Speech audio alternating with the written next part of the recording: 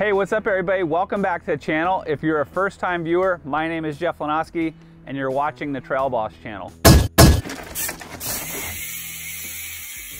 This channel is all about documenting my love for riding the most technical trails I could find, but I also like to sprinkle in how-tos and trail reviews so that you could have all the intel that you need so that you can get out on the trail and be a boss yourself.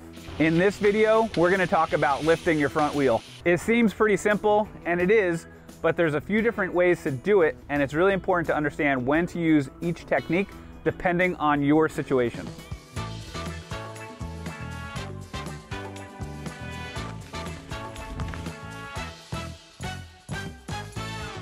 All right, before we lift our front wheel, let's talk about what happens when we aren't lifting a wheel. Your ready position should be elbows and knees slightly bent, looking forward.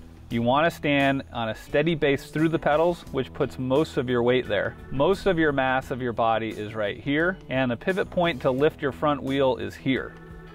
All of your weight is in front of the rear axle, and that keeps your front wheel down. All right, so let's dive into the different styles of lifting your front wheel. I'm sure that there's more than 3, but we're gonna stick with the wheelie, the preload and lift, and the manual and lift. Now, a wheelie is a great way to lift your front wheel, and I'm sure some of you might comment below of how you use wheelies to get over obstacles, but for the purpose of this video, we're gonna stick with 2 main ways to lift your front wheel and how to apply them on the trail to get up and over an obstacle. First up, the preload and lift. Roll in your ready position. Everything is weighted so my front wheel stays down. Bend your elbows and knees to compress the bike. Next, I push straight up.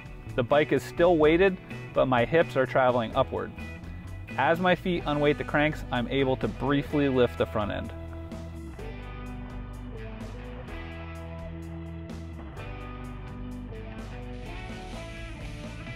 Next up, the manual lift. I roll in my ready position. I compress into the bike. This time it's more about coiling up my body rather than preloading. The next step is a point of debate. You want your weight behind the rear axle, so some might say shift your weight back, others say accelerate your bike forward. Since your bike and body both move separately in space, it's hard to say either one is wrong. Eventually, your weight is behind your rear axle, your arms are relatively straight, that allows you to hold up your front wheel. Notice that the dots are all still red. Nothing is weightless, it's all about shifting my weight back and balancing. Okay, so before we get into the when and where you should use each technique on the trail, let's talk about the pros and cons of each technique real quick. When you do the preload and lift, your weight is usually over the bottom bracket or maybe even slightly in front of it. And what that does is it allows you to keep forward momentum. It also coils your body into the handlebars more, so it allows you to have a little bit more explosive power when you're running out of momentum. The downside of a preload and front wheel lift is that you can't really do it that far. So the main determining factor of how far you can do that is how fast you're going. All right, now for the manual lift. When you do a manual lift, you're lifting your front wheel not by compressing into the handlebars and coming straight up.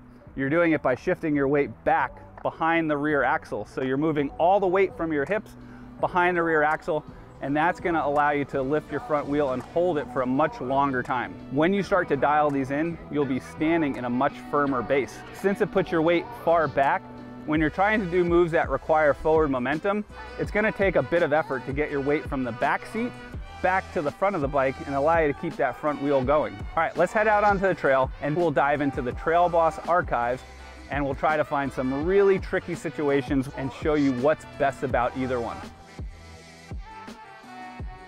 All right, let's take a look. These first 2 clips are a move called a punch. You need to keep your momentum going forward. I'll link to a how-to for this move in the description below so you can learn more. On rough takeoffs, you want to float over your bike. Definitely preload and lift all day long. It's also preferred for downslope drops. I also have a link to a how to drop video in the description below as well. Next up, manual lifts. Here's a textbook flat drop with a smooth takeoff.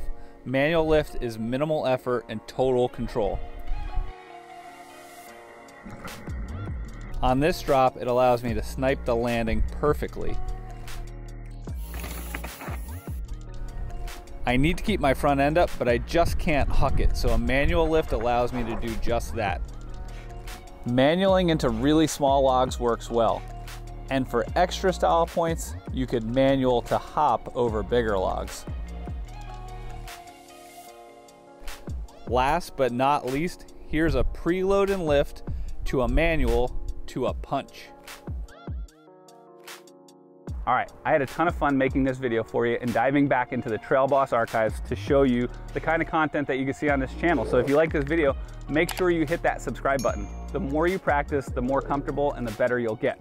One of the cool things about learning front wheel lifts, whether it's a preload and lift or the manual and lift, you can practice both of these on the trail or even in a parking lot. So you really have no excuse not to spend a lot of time practicing these moves and getting them completely dialed.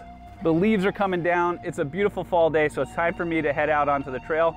So until next time, get out there and be a boss.